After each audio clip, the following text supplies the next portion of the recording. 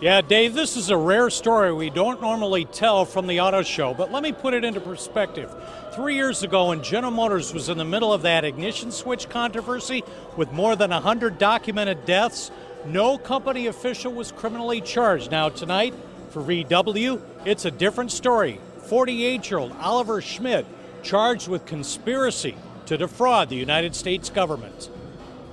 We have to repair the cars, be consistent in what we are talking. We have to really start from new and build up the trust of the U.S. customers again. Oliver Schmidt was the general manager of the Volkswagen Environmental and Engineering Office in Auburn Hills, then promoted up the ladder in the company in Germany.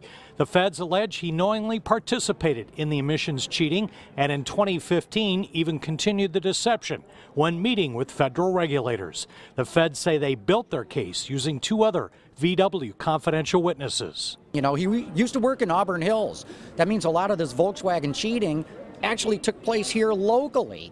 And it's the fact that the FBI went knocking on the door to arrest him is unbelievable. The evidence is a scheme that lasted almost a decade.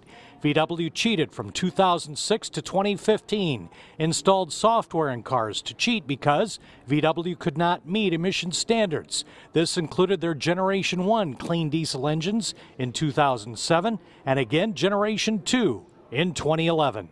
The word repeatedly used in the court documents says cheating. Do you apologize to the American people for cheating? Definitely, I apologize for the American for the cheating. Yeah. Doesn't get any worse than that. No, it doesn't get any worse. And it's probably not a coincidence that the feds charged with the start of the Detroit Auto Show. Many here expect more charges might be coming. Now, what